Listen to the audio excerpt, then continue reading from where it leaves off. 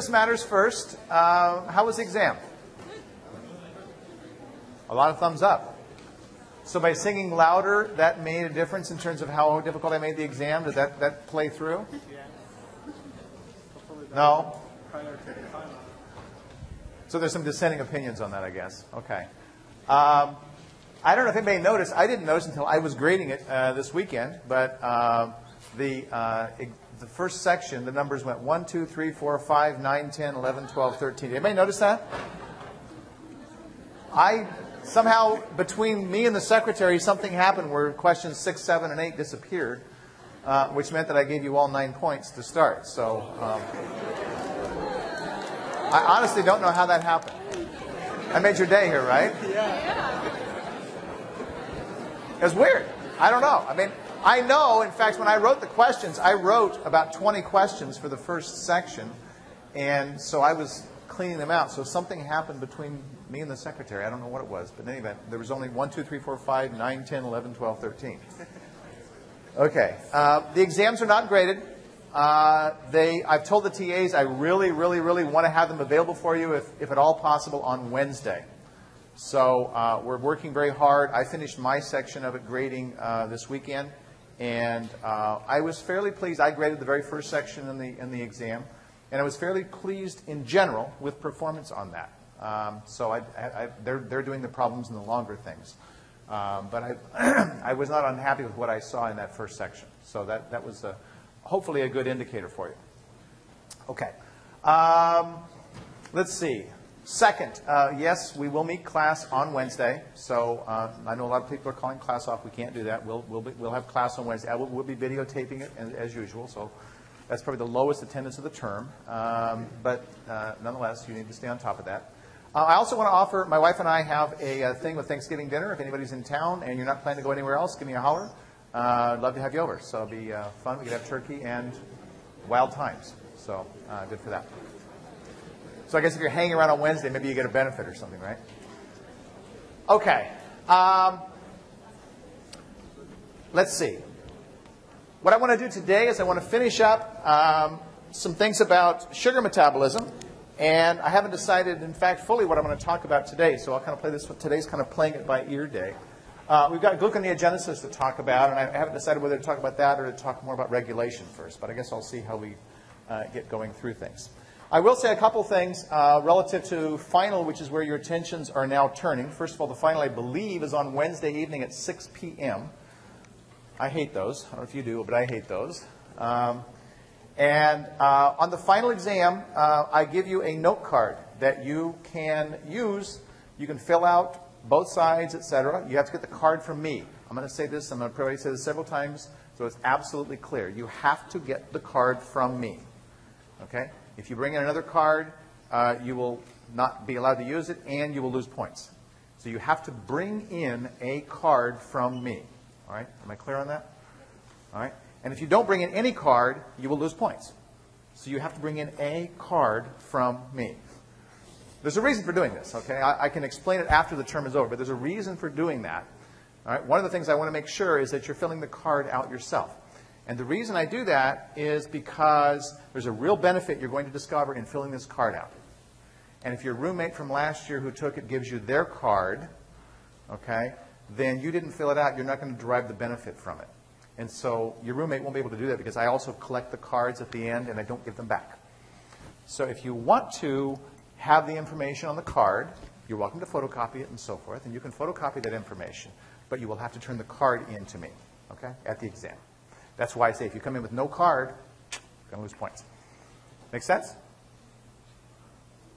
Okay, so we'll talk more about that. The other is how should I start studying for the final? And my guideline for the final is the amount of new stuff on the final is proportional to the coverage in the term.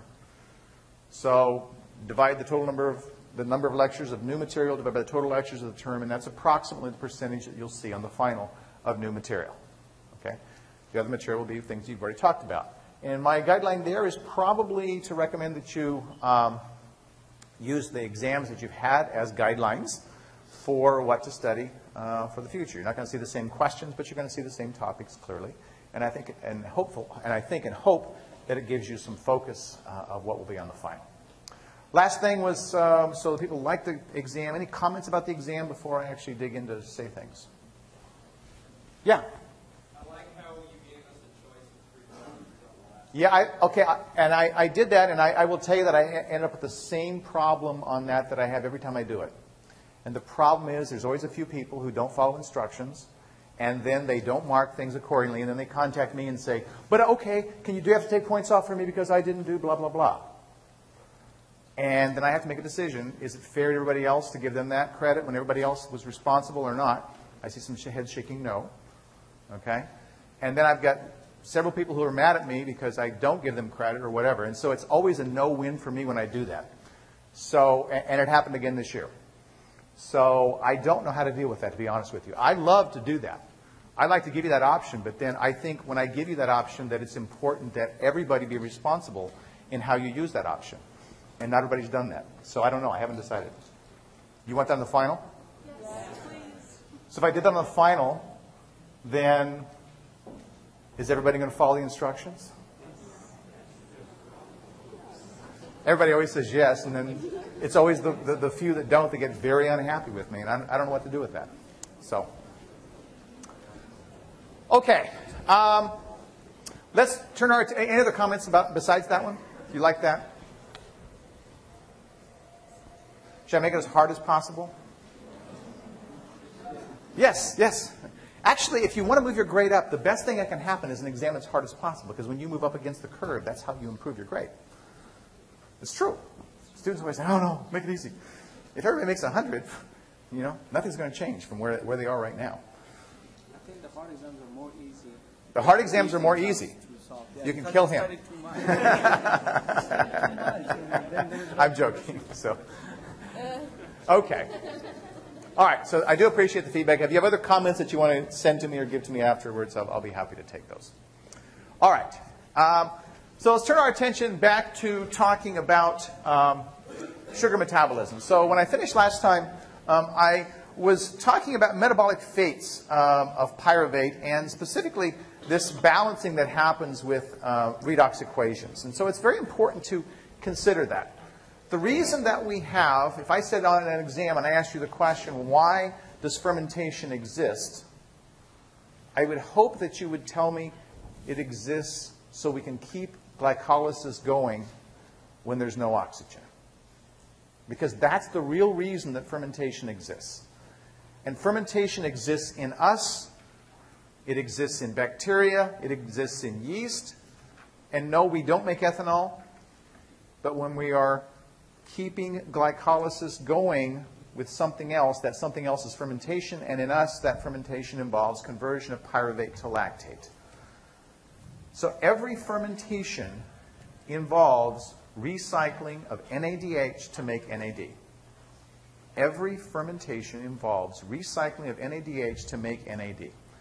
No question about that. Okay? The reason that that happens is, as I noted in the thing before, not that thing before,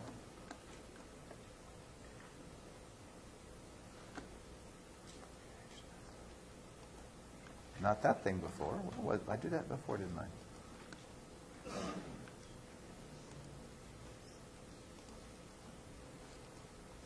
Well, now, Kevin, I should have looked at that, shouldn't I?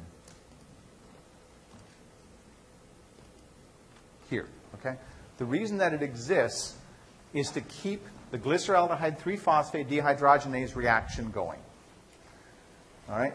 So if we run out of oxygen, as I noted, when we run out of oxygen, we can't convert NADH to NAD by other means. So the only way that we can convert NADH back to NAD is by fermentation.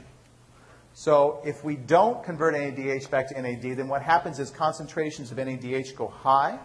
NADH is a product of this reaction. And when the concentration of product accumulates, what happens to the delta G? It becomes more positive. When the delta G for this reaction becomes positive, then we are hosed. Glycolysis can't go. And the time when you need ATP the most is when you have low oxygen.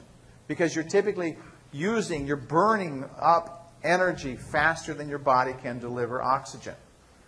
Okay? You don't want to just shut off everything at that point because the grizzly bear is going to catch you. Okay? So the most important time for you to be keeping glycolysis going is then, because that's the only way that you're making ATP then, is those 2 ATPs per glucose that you're making. So if you convert that NADH back to NAD, then now you have reactant. And when you have reactant increasing, you are favoring the reaction going forwards. Okay? So that's very, very important to a very, very important consideration. Okay. This, of course, is not going on in us. This is going on in bacteria and yeast because you see acetaldehyde and ethanol. But in us, we're converting pyruvate to lactate. Okay. So I hope I've hammered that point home enough because that's a very important point to understand. All right. Now, I've also alluded to the fact when I talked about glycolysis that other sugars can be metabolized in glycolysis as well. To do so, they simply have to be converted into something that's useful for the cell. Okay? So this illustrates how some other sugars can come into the pathway. We can see galactose can be converted ultimately to glucose 6-phosphate. And I'll show you how that goes in just a minute. And fructose, of course, not surprisingly, can come in through this pathway here to make fructose 6-phosphate. And then, of course, fructose 6-phosphate is already an intermediate in the process. Later today, I'm going to hopefully convince you that this process of bringing fructose in is a real problem. And this is the famous Kevin Ahern's theory of obesity, why Americans are getting obese. And I'm going to give you that in just a little bit. Okay? But first, let's focus our attention on galactose. Galactose is a sugar that looks very much like glucose. And we get galactose in our diet by drinking milk, dairy products. Okay? Lactose, of course, contains glucose and galactose. And if we don't do something about the galactose, we will have problems, as I will show you. All right? So to metabolize galactose, we first convert galactose into something called galactose 1-phosphate. This is a reaction that's catalyzed by the enzyme galactokinase and requires ATP. The main thing is we make galactose 1-phosphate. Galactose 1-phosphate is converted into glucose 1-phosphate in this process I'm going to describe. All right? Now, before I describe the process, I will point out that glucose 1-phosphate is not an intermediate in glycolysis. Okay? It's not an intermediate in glycolysis. But glucose 1-phosphate can be converted into glucose 6-phosphate by an enzyme known as phosphoglucomutase. So glucose 1-phosphate can be moved into glycolysis by conversion into glucose 6-phosphate. Everybody with me there? All right. Well, here is how we make glucose 1-phosphate. So the aim of this pathway is to make glucose 1-phosphate. Glucose 1-phosphate. We start with galactose 1-phosphate from the last reaction that I showed you.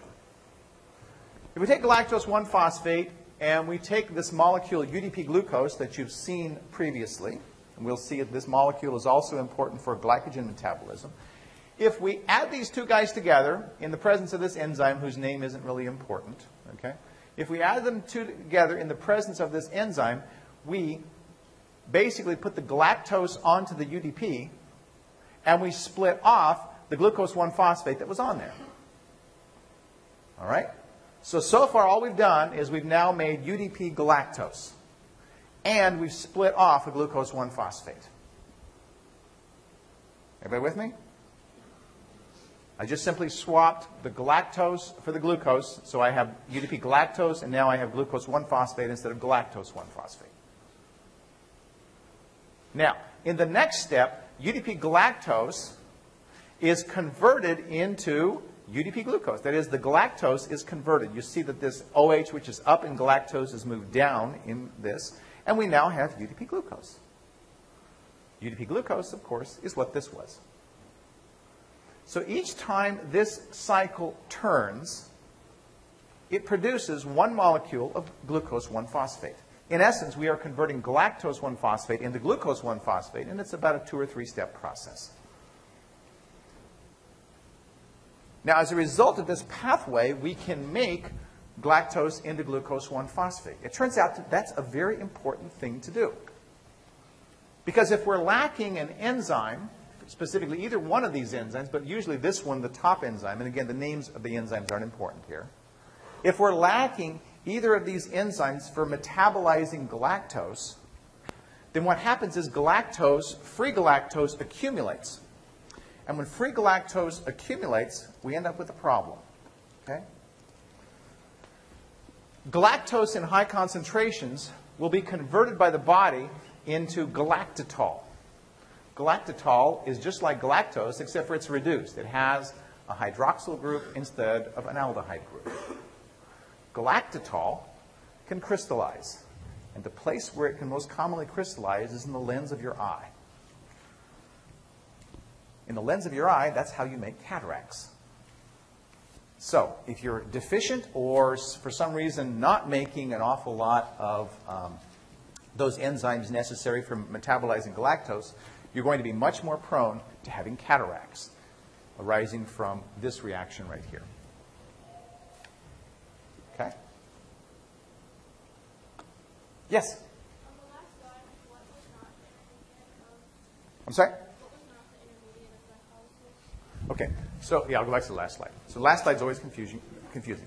So the product of this last slide, the product is glucose 1-phosphate. Glucose 1-phosphate is not an intermediate in glycolysis, but it can be made into one in a simple reaction involving phosphoglucomutase. We're going to see phosphoglucomutase probably starting on Wednesday or else Monday of next week. Okay? That enzyme can convert glucose 1-phosphate into glucose 6-phosphate. And once you have glucose 6-phosphate, of course, that's metabolized inside of glycolysis. Make sense? Other questions? This is a very common slide for questions. Questions about this slide? Yes? So if cataracts are more common with age, does it mean that as people age, they lose the enzymes? Yeah. So the question is, cataracts are more common with age. Does this mean that with age, people are losing the enzymes? The answer to that question, is probably that there's many ways of making cataracts. So I'll give you one way that it's been established that you can make cataracts that I want all young people to hear. Okay? How many of you guys have ever stuck something in the microwave and you go up and you give it just this eyeball? Okay? How many have done that? Probably everybody in this room has done that. Did you know that microwaves are strongly implicated in cataract formation? And that those barriers are not 100% barriers? Whenever I put something in the microwave oven, I stay a few feet away from it because distance is your best friend. The worst thing that you can do for your eyes is going up and looking at that thing and watching the egg explode in there. Which, by the way, is a very cool thing to do in a microwave if you've never done it. Okay? Take an egg. Okay? Let's say that maybe you're a home visiting mom. or no, maybe not mom. Maybe somebody that you don't like. Okay? But you take an egg and you put it in the microwave and you blast it. And what will happen? It'll blast your microwave. It really will. It's a mess. So, for what that's worth, I don't know. Okay, back to biochemistry. Other questions about this? Everybody's got it? Yeah.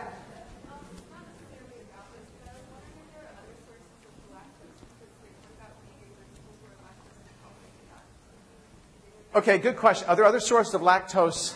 For example, if you're vegan and you're not drinking dairy and so forth, do you get other sources of lactose? There are other much rarer sources of galactose, yes. Galactose is not a necessary nutrient. Okay? What we're doing here is dealing with galactose that we're getting. So it's not like you have to have galactose to do this. Okay? If you are lactating female and you are producing milk, then you have enzymes to make galactose. Okay? So that also happens, and it's obviously necessary. But you don't have to have galactose in your diet for that either. Okay.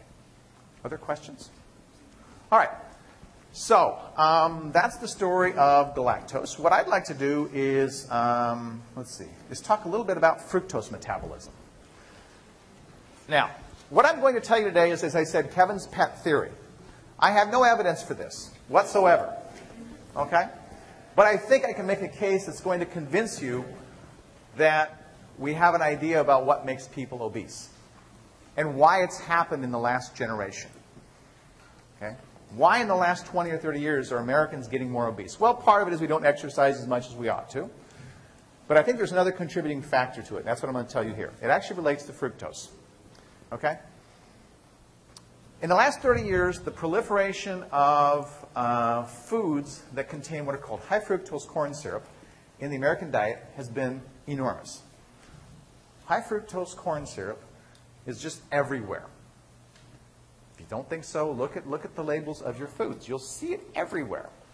Look on a Coca-Cola. It's made with pure high fructose corn syrup, a little bit of caramel and some carbon dioxide, some phosphoric acid. That's basically what's in it. So the American diet has been growing in the content of high fructose corn syrup. Health food stores used to sell fructose as the natural sugar. They may even still be doing that. I think one of the safest things you can do for your health is to stay away from a health food store, personally. Okay? But you go to a health food store, you can buy fructose because it's the natural sugar. Okay? I'm going to convince you you're going to add a few layers of fat to your gut if you do that. All right? What happens when you get too much fructose? Well, you get there's a couple things that can happen. One is you can go through that reaction that you saw earlier, where fructose goes to fructose 6-phosphate, and bang, okay, you're in glycolysis.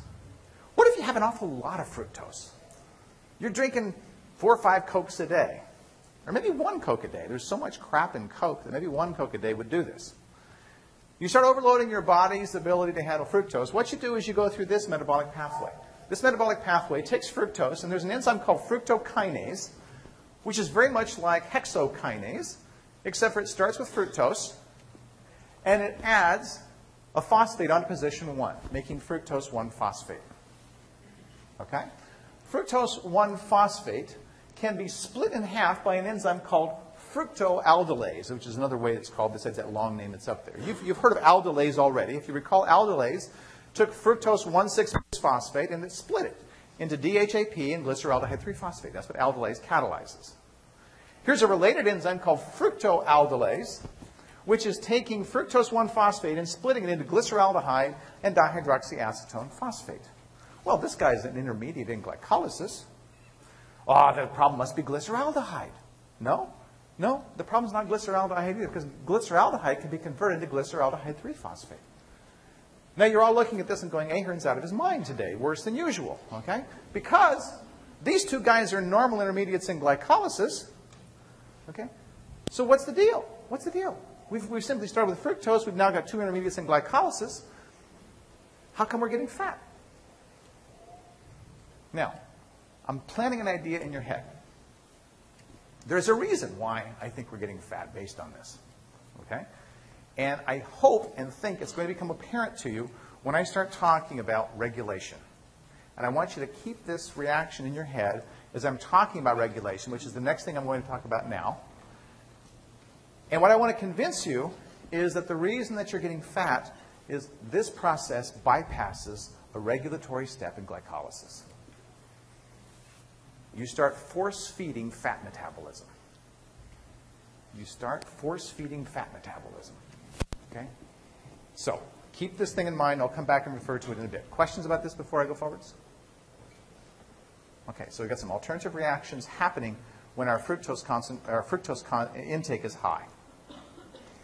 Another question I get about this is actually related to lactose, and what is lactose intolerance, and is this something I should think about or worry about? And the answer is probably not. You're going to find this more uncomfortable than anything else. Lactose, of course, is a disaccharide that contains galactose and glucose. And this is how we get our galactose, as I mentioned earlier. So you see it being produced here by action of an enzyme called lactase. Lactase is an enzyme that we all have and that we all produce when we are infants, because this is a necessary reaction for an infant to gain energy. As we get older, we tend to lose our ability to make lactase. Okay? So the older you get, the more likely you're going to become lactose intolerant. There's a little bit of difference with ethnic groups as well. Asians tend to have to stop producing lactase a lot sooner than others do. And so they have a little bit more problem with lactose intolerance, although it's not absolute. Okay? And what happens if you don't produce lactase is lactose accumulates. And when lactose accumulates, there are plenty of bacteria in your gut that don't normally have an awful lot to eat, that now all of a sudden have a heck of a lot to eat. And they're very good at producing gas. A lot of gas. Okay?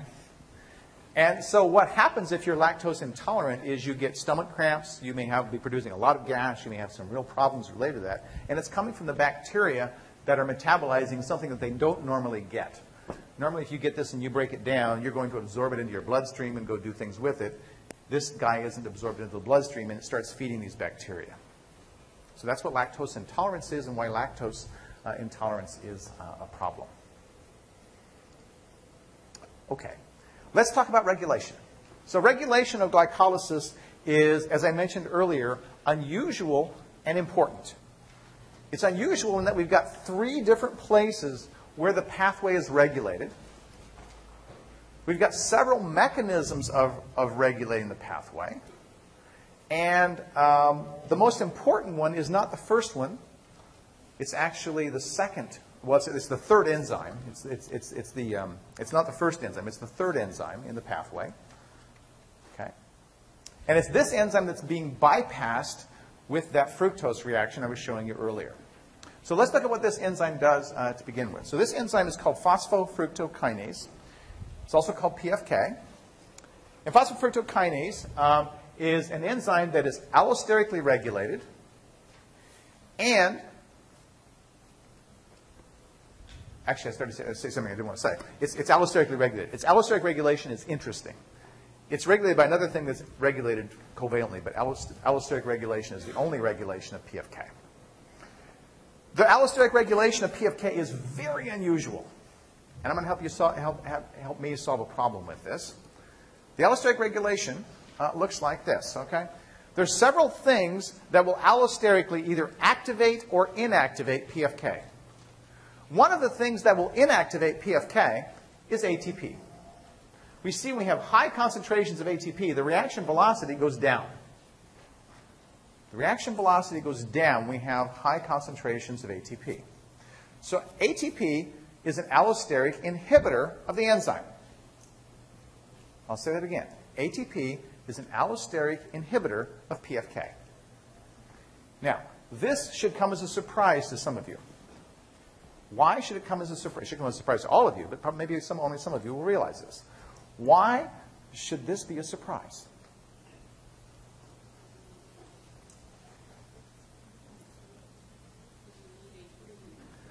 Well, you need ATP, but ATP regulates other things, so that's not it. But you're on the right track. Yeah? Does it need to take a phosphate? It doesn't take a phosphate, no. It's an allosteric regulator. But in the reaction it catalyzes, it does. So go ahead and say a little bit more about that. Think about that further.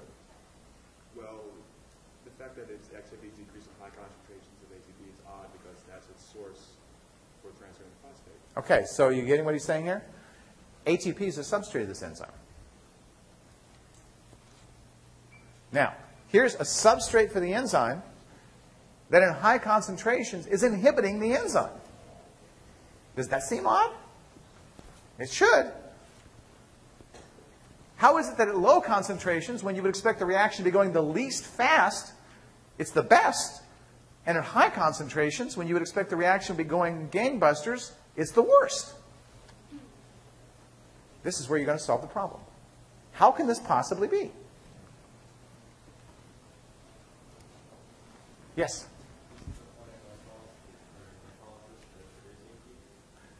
The ultimate purpose of glycolysis is to produce ATP, but we're talking about this one reaction right now. So how is it that this molecule is having these seemingly opposite effects on one enzyme?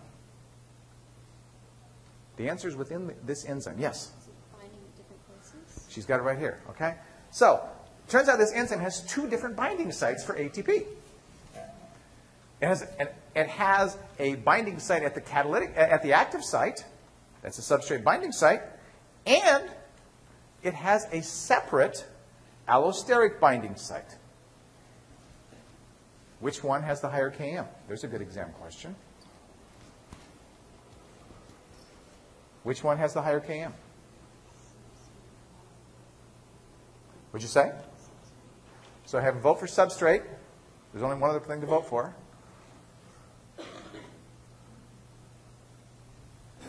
What does high Km mean? Low affinity. So what does low affinity mean? Takes a lot of it to act, right? Which one has the higher Km? The allosteric binding site has a higher Km. At low concentrations, the substrate binding site on the enzyme really likes ATP. It grabs a hold of it, it uses it, it does its thing. When ATP concentration starts to get high, the allosteric binding site now starts getting filled and turns the enzyme off. It's kind of cool. Okay? So those two sites inside of PFK cause PFK to be able to respond as the cell needs to for energy. There's another thing to think about here. Several of you have pointed out that cells need ATP. They need ATP at certain times, and other times they don't need ATP. So, for example, when I am running and jumping and playing, I need ATP. I want to have this enzyme be active because I need ATP, and I need ATP measured by the fact that my ATP concentrations during those conditions are low. Right?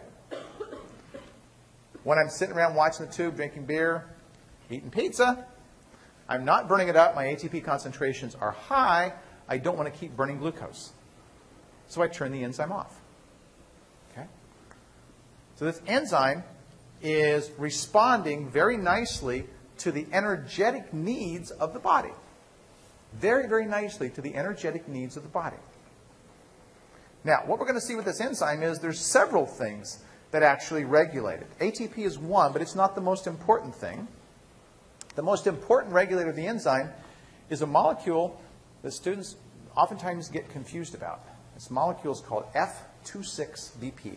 It stands for fructose 2,6-bisphosphate, which sounds an awful lot like fructose 1,6-bisphosphate, but it ain't the same thing. So fructose 2,6-bisphosphate is not, underline not, a molecule of glycolysis, even though it sounds like one that is. I'm not a doctor, but I play one on TV, right? Same sort of thing, right?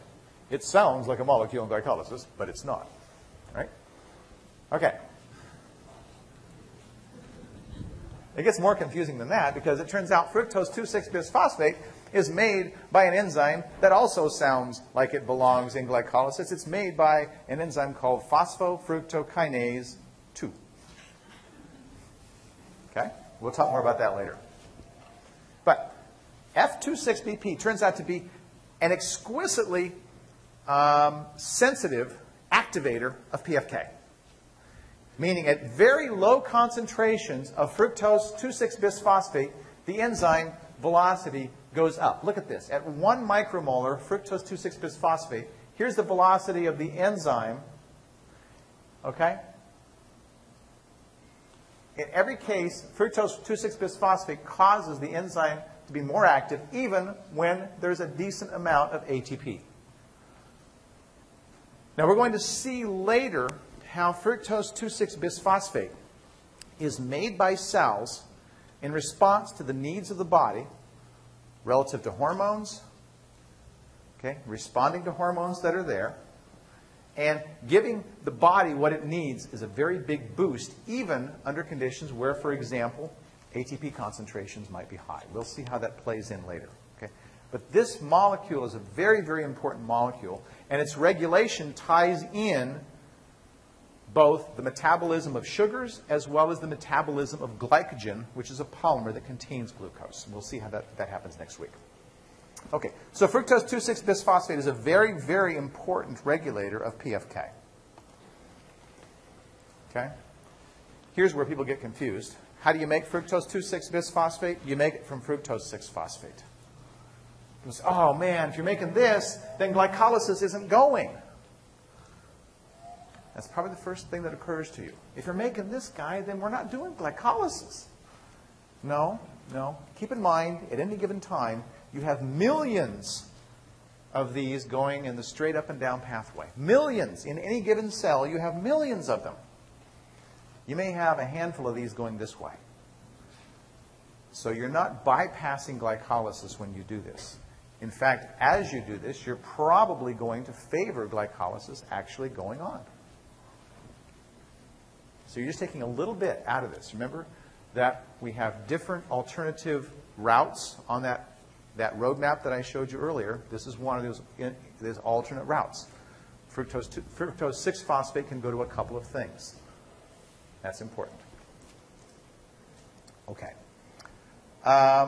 There's the structure, not surprisingly. There's fructose, and you see carbon number 2 with a phosphate, and you see carbon number 6 with a phosphate.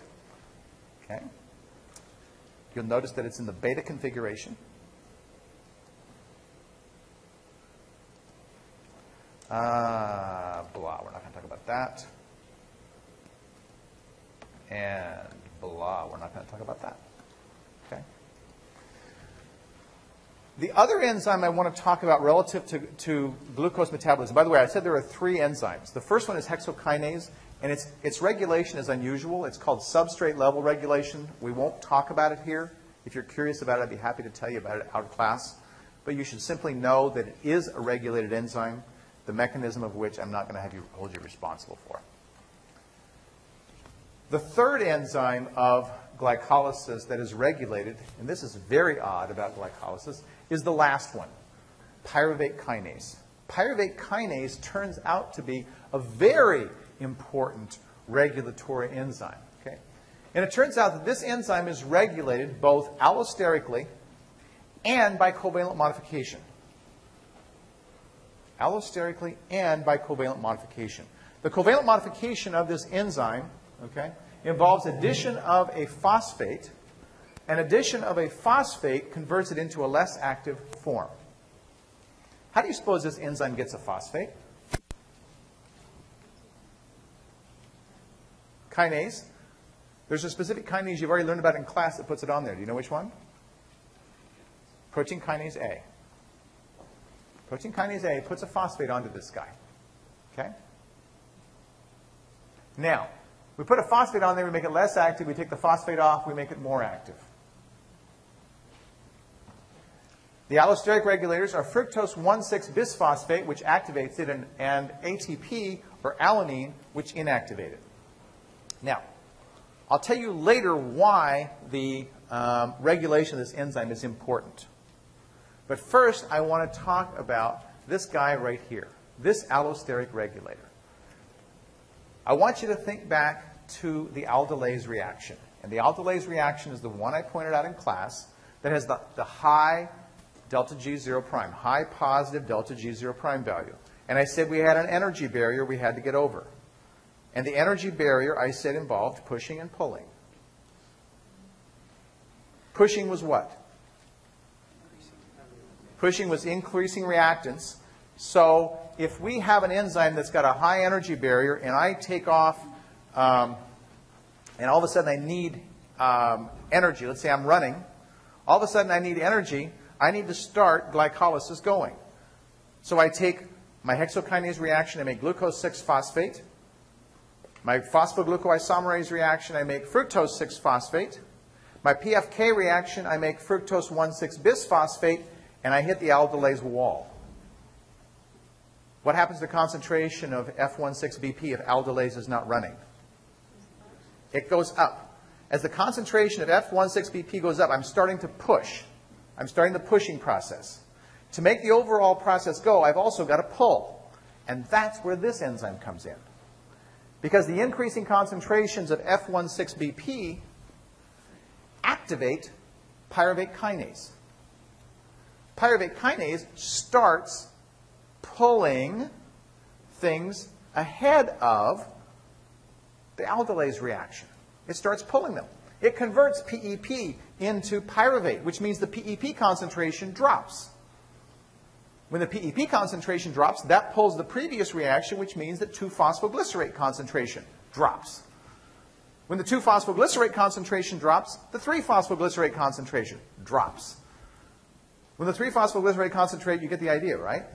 Eventually, the concentration of glyceraldehyde 3-phosphate and DHAP are going to drop, and now we're pulling the aldolase reaction.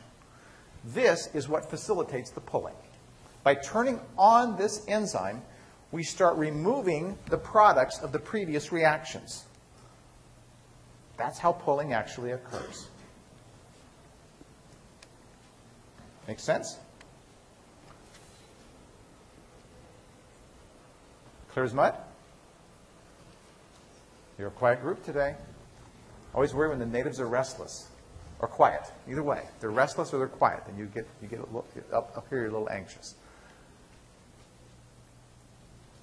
Okay, so that's what's happening with this enzyme. Now, why is regulation of this enzyme important? Let's think about the reaction that this enzyme catalyzes. This enzyme catalyzes the conversion of PEP to pyruvate. How did I describe that reaction? I used 2 words to describe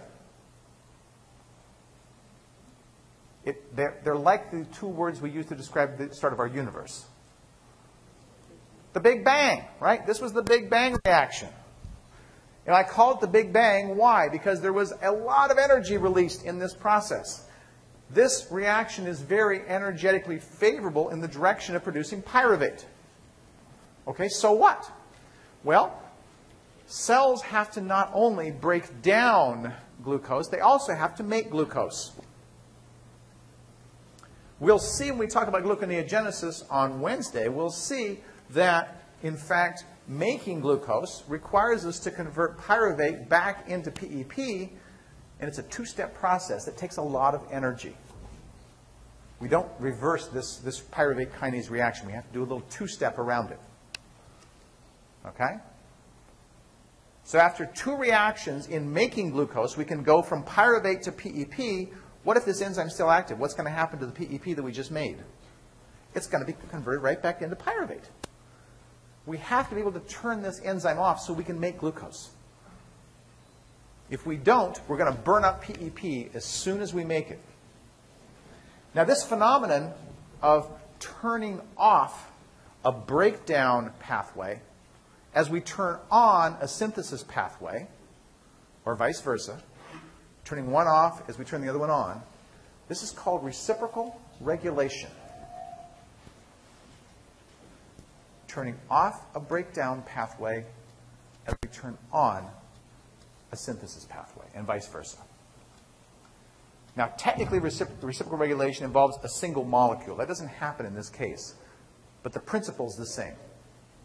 The principle is that you are not wanting to be making glucose at the same time as you are breaking down glucose. So if you turn off this enzyme, now you can make glucose. If you don't turn off this enzyme, you surely are going to be breaking down glucose. Does that make sense?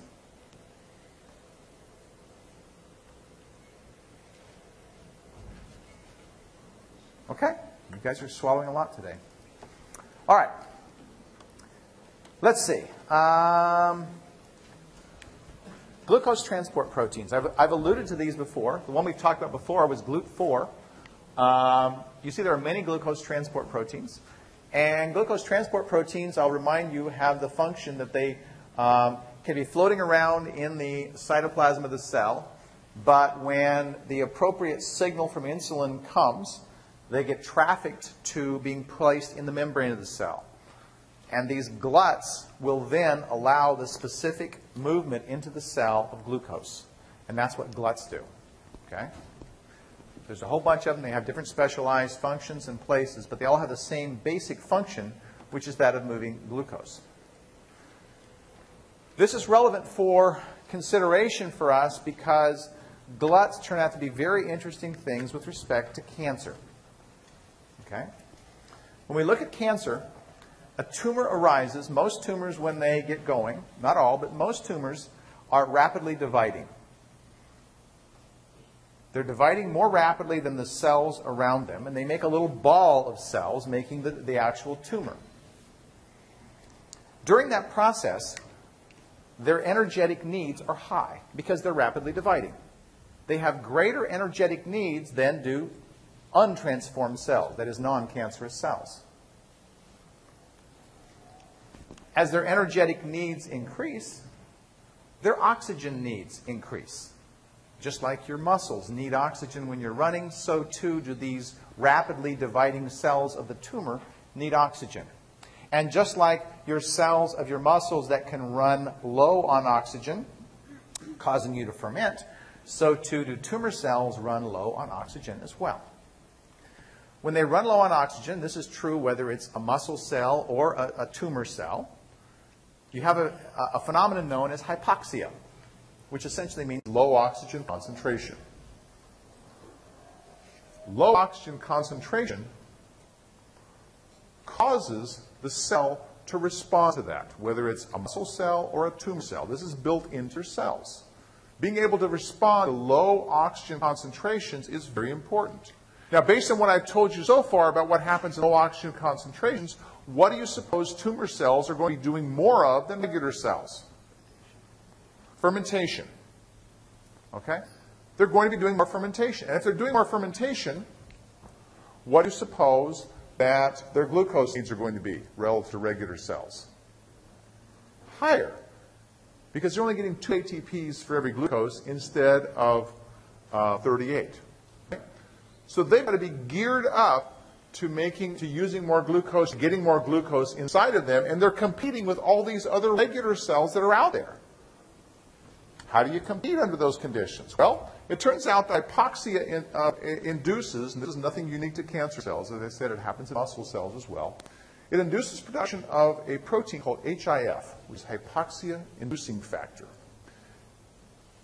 HIF is a protein, and it's a protein that is something we describe as a transcription factor. We'll talk about transcription factors next term. A transcription factor. HIF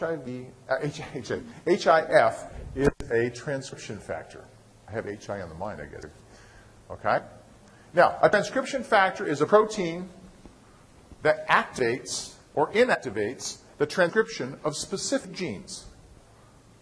So when cells need to make a certain enzyme or a certain protein, the transcription factor will bind to the DNA and cause RNA to be made so that the cell can make a lot more of that protein. HIF is made under conditions of low oxygen concentration.